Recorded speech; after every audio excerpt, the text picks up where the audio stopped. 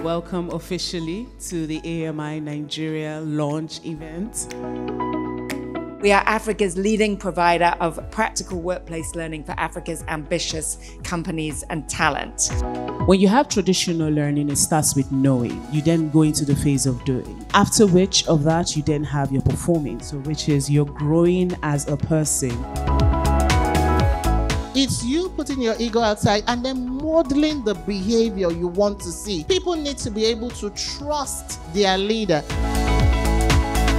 As an individual, your priorities change all the time. And when you start having, say, depression or anxiety, it's because you've not aligned your priorities with what you're doing.